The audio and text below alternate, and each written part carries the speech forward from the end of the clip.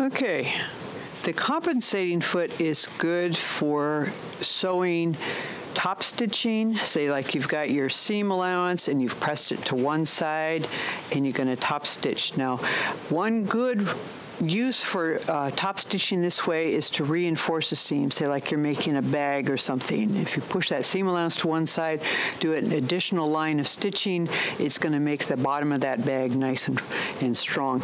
So I'm putting it in so that the edge of my seam allowance is right next to the edge of this little springy piece on the foot. Put that down there. And this is different than your 1/4-inch piecing foot. The 1/4-inch piecing foot has sort of a blade here. The compensating foot has this sort of rounded toe, which helps slide over the fabric a little bit better. But the nice thing about this is going to give you a nice, straight, even top stitch. So as you're sewing, you're going to be watching right here. And I've got kind of a longer stitch length. For top stitching, often you do have a longer stitch length. And I'm going slow. I could go faster, but as you're getting used to your machine, it's better to have a slower stitch speed.